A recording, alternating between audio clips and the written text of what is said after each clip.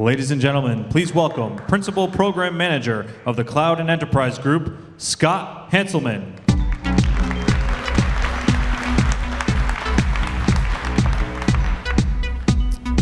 Hi, friends. I know it has been a long day. There's a lot of information here. It's extremely overwhelming and sometimes hard to process. Let's try to put some of this stuff into context. I know that we have a lot of demos. I've got a lot of demos. But what I want you to understand is the power that this all gives us as developers, this sense of, I can do that, I can build this, I can see how that snaps into this. You can look at all of this as being a parade of demos, but for me, I look at it as this kind of cafeteria of all these wonderful things that I want to try and I want to plug together. So I've brought you a whole series of demos that are very personal to me about not just stuff you could create, but stuff that has been created with the technologies that give us superpowers. Now, it is also important to note that one size does not fit all, and that's one of the things that makes me happy about working on Azure and working on ASP.NET, is that whether it be tiny shared virtual machines and small websites that I do on the side on a hobby, or whether it be super large machine learning type systems that can put together the power of thousands and thousands of processors, I can go and do that. I can run Raspberry Pi code and I can run massive analytical systems in the cloud. The cloud that is Azure allows us to do all of that kind of stuff. And what I like about it and why I still work here and why it makes me so happy is because it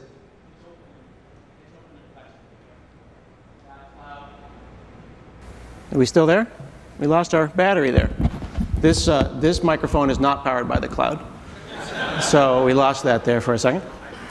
It's all good. It is an open and flexible cloud. It is a cloud that lets us use the technologies that make us happy. If you want to use Puppet, you want to use Chef, you want to use Mesos, you want to use Linux, use what makes you happy. And that, for me, means enjoyable development. And I like to see these pieces all dropping together because now I can build things the way that make me happy. And I put that in there. I said enjoyable development, happy development. I want that feeling even when I'm by myself where I can accomplish something and go, yeah, look, there's no one else here, but look, I did it, it was amazing. That sense of power is why we continue to do this. So I'm going to show you some of the great stuff that we've built and some of the tools that we get to use. Now, here we are. I wanted to point out briefly that if you go to get.asp.net, so get.asp.net, you can go up there, and that's your acquisition point. That's where you go to get ASP.NET. You can get ASP.NET 4.6. You can use web forms. This is the ASP.NET that you know and love, and you can install that for Windows today. You can also go and get ASP.NET 5 RC that runs on the .NET Core. And when you hit this website, right now I hit it on a Windows machine, so it says install for Windows. But if you go and hit it on a Linux machine, it'll say install for Linux. And if you hit it on an iPhone, it'll say view source. And then you can go off and look at the source for .NET. This is where you go to get these things. Now, this application that I'm running right here, I am going to add some open source software to it. Now, this is an open source bit of software called Glimpse. Some of you who are web developers may be familiar with things like F12 tools, right? And when you are inside of your system and you are doing debugging, you're going to go and set up F12 tools to see your JavaScript. And then you saw earlier we had application insights to do production time debugging. But there's a middle ground where people need a different experience. So this tool Glimpse is going to inject itself into ASP.NET. We're going to bring up our public website that we brought up before. And I want you to look in the lower right-hand corner there. Look at that. This is giving me insights. This is actually a little bit of JavaScript that's injected a dashboard into my application. And I can see how long the database took. I can see what time was spent on the client, what time was spent on the server. This is that bridge between what you see in F12 tools and what you see in some deep analytics. I can even go and let's hit some database work here. Here we've just hit some database. Glimpse pops up. It tells me how much time was spent on the database, but let's even go farther. Let's dig in. Let's see what the database query was, exactly how much time was spent on the network. Tools like this are what make me enjoy ASP.NET so much. This is actually an open source project. We had the gentleman that worked on this join our team and plug this in. So now you've got an experience where you've got F12 tools in your browser, you've got Glimpse bridging browser and server, and you've got application insights when it's time to go to production. This stuff is really, really fun. Now if I go over into Azure right now and look at App Insights for this website, we'll click on this. We can see the application health, see things like server response time, how long the browser page took to load. Again, a bridge between the JavaScript, the client side, and the server side coming into one single view. Now this is an application view because this app runs in the web. Sometimes you'll have applications that run in virtual machines. You'll have like a legacy app, and virtual machines run anything that you want. And when things go wrong, it can be a little bit challenging to diagnose because it may not have been an application error in the website. It may have been somewhere else in the virtual machine. This is Azure Diagnostics that allows me to look at the failures in this legacy application. So here's some failed requests. We can see the different requests. I can see that we have an exception here. See exactly when they happen. I'm going to pick one of these exceptions and see what's going on. And it's interesting because I'm seeing JavaScript on the client. So that says that something went wrong in the browser, but that might be an echo of something that happened on the server. So what I really want to do is I want to look at the telemetry before and after this moment and see if there's something nearby the smoking gun. So here I can see 5 minutes before and 5 minutes after. I can see that we're processing tracing data here, 10%. And then suddenly I can see both an exception within a .NET application or even go down into unmanaged code. Click on that and get the details that I'm going to need to solve that problem. When these things go wrong, I'll get an email. And I can go directly to that from the email. So I got a notification that this went wrong. I can go and say click on the application portal and go right to it. So you're getting a full life cycle there to debug the issue that you might have. Let's switch over to the slides here for a moment. So we hear a lot about virtual machines and websites, and it can be a little overwhelming because there's a lot of acronyms. There's IaaS and PaaS, and there's all these TLAs, right? These three-letter acronyms. I like to look at it like this. There's virtual machines that you own, you manage. You make one, you own it. It's like a puppy. You have to keep it alive. You are now responsible for this virtual machine. You have to run Windows Update on the puppy. Websites, you don't have to worry about those things. The operating system handles it for you. Now, there is this middle ground where you have these stateless virtual machines where Azure manages the update and you have still full power. So that's a nice place that sits between platform as a service and infrastructure as a service, PaaS and IaaS. There's also this new thing called Service Fabric, because sometimes when you model large object-oriented systems, you can't just go and make a million of some kind of an object and have them all have state. And that's why we keep oscillating as an industry between object-oriented and service-oriented, and we're going back and forth about what the right thing to do is. Sometimes it's just nice to model a million of something and have those million objects have state. But you also want to deal with the lifecycle management of those objects. But then you have to think about versioning. These stateful services, these microservices, are what we want to write, but it's hard. Service Fabric allows you to do that. And one of the ways that I like to look at it is platform as a service is kind of like a hotel room, like the one that I thrashed down the street, because I'm a rock star. And I don't have to worry about it because it's platform as a service. Someone's going to put that back together. Unlike the virtual machine, which is my home, where I have to go home after this and clean the gutters because I am responsible for that space. Service Fabric is kind of like those little Japanese capsule hotels where there's just a little bit of space, it's very stateful and it's handled for you, but you don't worry about the larger system. You just do your job. You sleep, and then you leave the capsule hotel. So it's kind of like, renting a small room. You get many things. You get lifecycle management. I'll show you what that means. We'll give you some demos here.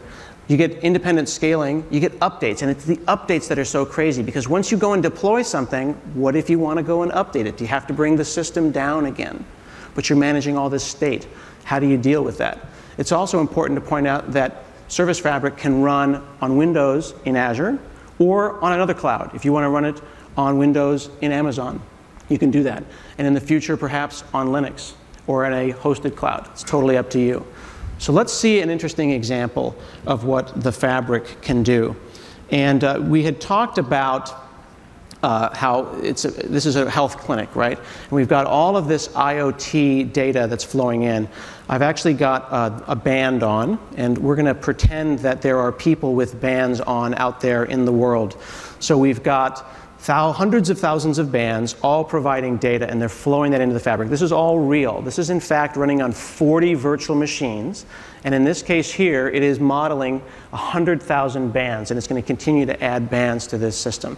Now, I wrote an algorithm to express the stress level of the people. Just want to get a sense of America's stress. Unfortunately, I did a lousy job, and I only made 3 stops. It's like black, which is not stressed, green, which is like medium stress, and high, which is like either stressed or dead. But it didn't make a very attractive map here. But the system is working. How do I upgrade this system with 10 million health reports and 100,000 bands all at the same time? What I want to do is take this system and upgrade it. I made some changes here. This is where we send the health report and where the doctor gets the health report back from the band. In fact, the doctors are what they call actors in the actor model, and each doctor is an object. So we're really talking about 100,000 bands, objects, and 50,000 doctors across 40 virtual machines. What I'm going to do is I'm going to go and publish this, and I have enabled this configuration. I plugged the configuration of the Surface Fabric into my system. So I actually made a new algorithm that I'm going to call new algo. I made it in code, but I'm going to make this change as a configuration object. And I'm going to just bump the version of this. And I want to point out again, each object is a real thing, like doctors are something and bands are something. There's hundreds of thousands of objects running right now. And I'm going to hit publish. And you have to think about this from a different layer of abstraction. Before, I sent a single website to a single Docker container. Here, I'm thinking about this business object, this band, or this doctor. And I'm going to send that out to 40 virtual machines. But I don't really want to worry about 40 virtual machines, do I, right? I want to worry about the business problem, the higher level of abstraction. I want to be able to go into an Explorer like this and see these are the apps. They run on n number of machines. I don't really know how many machines, as many as is needed. And when we see the upgrade starting, you see that the current version, here we go, upgrade progress. What we're going to see as the upgrade proceeds is the objects actually update in production. So right now, there's a moment where part of the objects are version 1 and the other one's on version 1.0.1. And that is rolling out throughout the entire thing while we still make new objects. So we're actually modeling, in this case, already 11 million health reports from bands across 110,000 doctors. And this application continues to roll forward to this new version. So this is a higher level of abstraction that we can think about, and it's enabling a whole new class. This is absolutely real, 40 virtual machines updating all in Azure. Cool. I know it'll take a minute for that to soak in. It's okay. I don't feel bad. No, that's okay. So let's talk about this. That's a pretty cool map. A lot of amazing stuff happened. You know, that's amazing. But what did we actually solve? Okay. So this models these Internet of Things objects. I've actually got a couple of devices plugged into me. Right now, I've got this band. This is real, and it's modeling my, it's looking at my heart rate. But I'm also a type 1 diabetic. And I've been diabetic for 20 years. And one of the things that every diabetic does when they become diabetic is they try to solve this problem, usually with Microsoft Excel. But at some point, they try to figure out, well, I'm diabetic and I'm an engineer. Let's plug some wires together and see what we can do. So when we say the Internet of Things, I think it's great that you, the normal sugared people, you know, you have your Fitbits, and we think that's adorable. But I have, you know, an insulin pump, and that insulin pump is plugged in. There's the insulin pump, and it's plugged into my arm. It's 24 hours a day. and that talks to a system. Here is a CGM. That is my actual live blood sugar right now. Now you see how it's kicking up there a bit? That's because of stress. That's actually plugged in down here in an implant in my side. Sorry to show you my chubbiness. And this is real. When you hear Internet of Things, you think Fitbit and you think Raspberry Pi, but I think this. Okay? And we've plugged this into some cloud systems that I want to share with you. While the Internet of Things is fun, things like Raspberry Pis, this is great. This is a Raspberry Pi, and this is an Internet of Things enabled one. We've actually got some C code on this that is talking to this temperature sensor. So what does that temperature sensor look like? Let me switch over to some code here and show you. This is some C code inside of Visual Studio. This is the low-level stuff. C code makes your eyes blur a little bit sometimes. What you need to know, people who are wearing suits, is you've got IoT Hub and you have Azure devices. So the takeaway there is that that's cloud enabled. But for the developers that think this is crazy, I want you to notice that we've actually got a Visual Studio plugin to do remote debugging of things like Raspberry Pis in Visual Studio. So whether it be high level, updating hundreds of thousands of objects, or whether it's low level and doing remote GDB debugging to a Raspberry Pi, we can do that. Now let's talk about my system. Let me bring back to the slides here for a moment. This is overwhelming. It's Azure, right? It's all these icons. What's going on? There's all these people that are doing all of these things. Well, let's talk about me and the system that I'm building. That's me in my shirt. I've got my band. The band goes to Microsoft Health. That goes ultimately into storage. My glucose system actually goes up into an API, and I pull that data in as well, because that's personal to me. I've got my heart rate over years. I've got my blood sugar over years. What can I do with that? Well, I'm going to show you some visualizations, some graphs. I'm going to plug things into Office and see if Azure Machine Learning can answer some really interesting questions about me and my health. And this is all live, and this is all real. So let's come back over to this machine here. This is a system called Night Scout. This is an open source node application that is running in Azure. And this talks to my CGM, my continuous glucose meter. And I want you to point out a couple of things here. This is the first presentation today. And this is now. That is a real-time system that is showing my blood sugar. And one of the things that happens is not just that I drink orange juice, which, by the way, I have in case I pass out, but also stress. Stress dumps glucose into the system. And this is just one of the things that I have to deal with when I'm managing my blood sugar. Oh, and actually, I'm not sure if the guy can get a tight shot of that, but this just popped up and it will appear in the cloud. It's warning me that I'm now going high. So in a second, the website is also going to announce, and then I'll get a notification on my band and on my watch, and then people are going to start calling me, and then it'll be scary. So, oh, there we go. A notification just showed up. So let's talk about how that notification did in fact show up. So I've got a band, and this is some data in the cloud. How do I see that? Well, it turns out that the band can talk some JavaScript. I can take JavaScript out of the band. This is up at developer.microsoftband.com. You may have a band. You may not be a programmer, but you may have a URL that points to some JavaScript or a blog or some XML, and you want to create a tile. I made one for my blood sugar. So now I've got Night Scout on my system, and I can see my blood sugar right there. What's interesting about this is that I can use this visual designer, but I can also look at the manifest directly and look at this. That's the code there. Sugar is high. If it's over 150, notification, and then I'll get a notification on my band. This could be done with a build server, whether you want to water your plants, whatever. That is the personal Internet of Things, and that's what makes me happy. But let's think about this. Once my blood sugar is in the cloud, what else can I do with it? Well, I can send notifications. My wife can be concerned. She's probably going to be calling in a moment to make sure that I'm okay. But this is part of the process.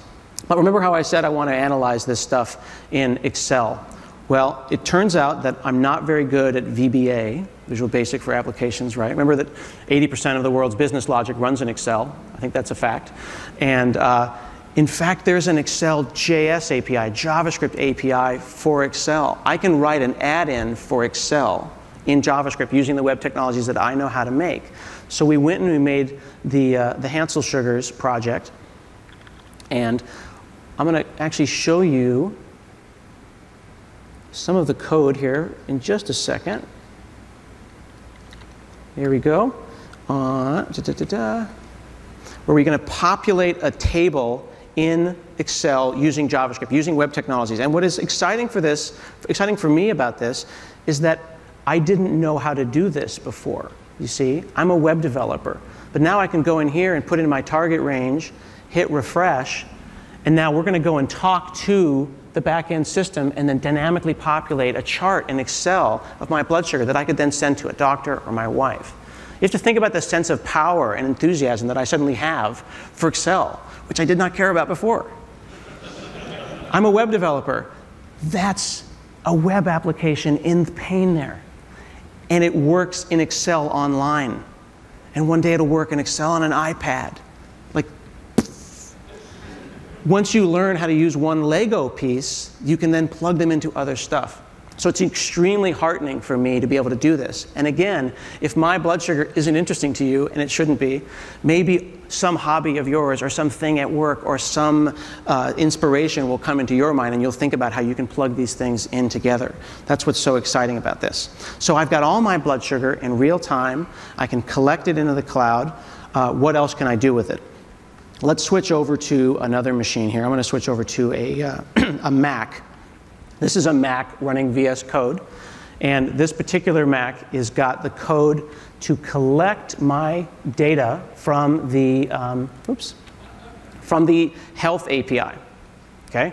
So we're going to go and make RESTful API calls, big standard API calls off to Microsoft Health, which is where the band data is stored. Because this is the thing that's so important.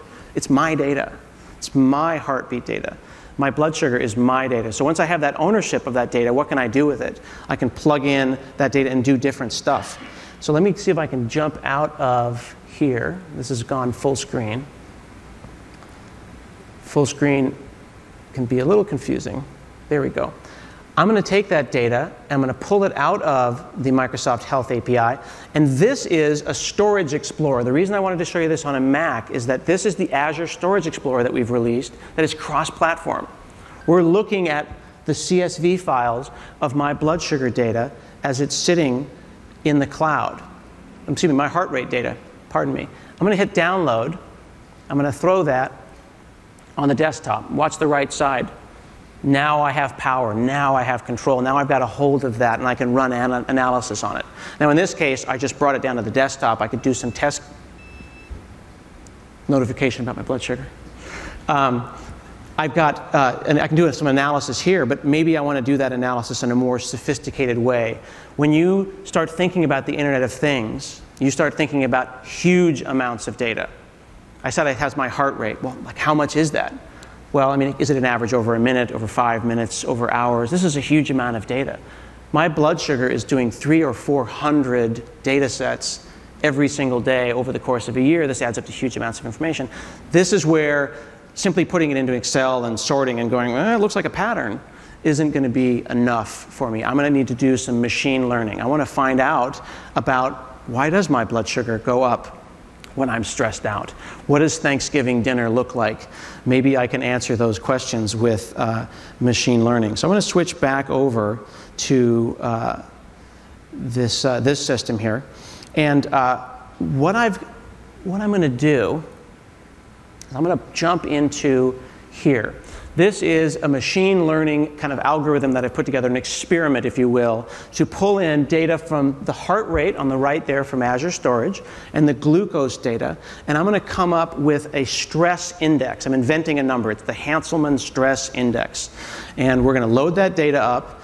And what we're going to do is clean it up, do a little bit of normalization, do a couple of analysis, run some statistics, and then come up with a data set that the result is going to be a time-based data set of my stress. Okay, so that's kind of interesting. It's pretty powerful, though, but I need to see it over time. So how would I express this over time, and what value is there in it? Well, there is this API in Office 365 and all of Microsoft called the Graph API, right? The Microsoft Graph, graph.microsoft.com. And this allows me to pull my information. Remember how I kept stressing it's my blood sugar and my heart rate and my calendar and my email. I want a unified API to go and get those things. And the Graph API, and you can see there at graph.microsoft.com, allows me to make those requests. So what if we looked at my blood sugar and my stress and my heart rate over time, overlaid on an Office 365 calendar? That could give us some insights. And again, I don't know anything about this stuff. This is what's so important and why as a developer this is so exciting. I know JavaScript, I know the web, I know C#, and now I'm feeling comfortable about the cloud. But when I see, hey, this is an API and it uses JavaScript and I can access all of the graph data in Microsoft, that's amazing. That's a playground of excitement. So I can go and build this, get a start date and an end date. This is all standard parsing of JSON, parsing of JavaScript, all using the Graph API. Let's go and see what kind of a question that could potentially answer.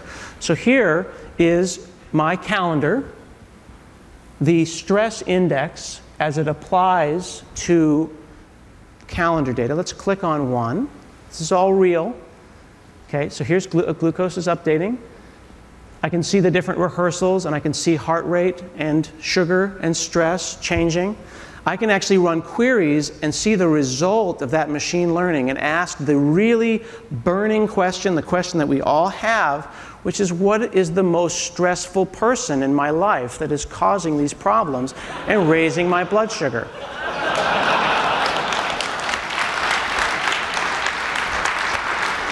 Darn it. It is a really, really great time to be a developer. I can put stuff like this together now. It is an extremely personal time. It is an extremely empowering time. You know how we keep telling everyone, teach the kids how to code. Everyone needs to learn how to code. That's a part of it. But we need to teach people how to think about systems, and how to plug stuff in. I don't know the Graph API, but it made sense because it's using open web technologies. I don't know a lot of open source systems, but I'm learning those libraries and I'm bringing them in because they're using open tech. .NET is open source. If I have questions, I can look at the docs, but I can also read the source. Maybe I want to run a Mac. Maybe I want an iPhone. I can build those systems with the mobile tools in Visual Studio. Maybe I want to run on Ubuntu. Then I can use Visual Studio Code, and I can write Angular, and I can use Go. I can run those things in the Azure cloud. It is such an exciting and powerful time to be a developer right now. I really hope that you have as much fun building stuff as we have had building this stuff for you. And I really look forward to seeing what you all can build. Thank you very much, and have a really great day.